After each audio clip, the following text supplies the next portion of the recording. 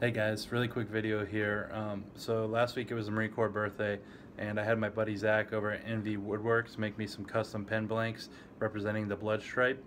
And what I did is I took some of the cutoffs and leftover pieces from making those pens and turned them into cufflinks. And this is just a really quick video showing how I did that.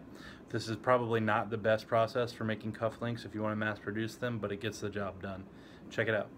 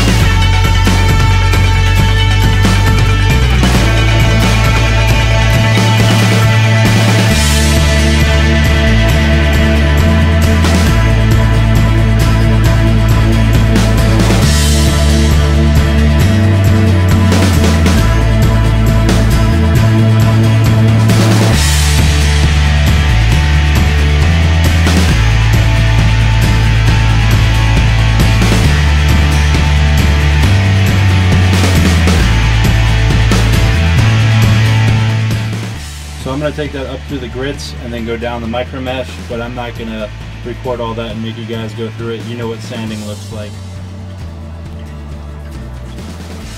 Alright, so I'm finishing up with the 12,000 grit here.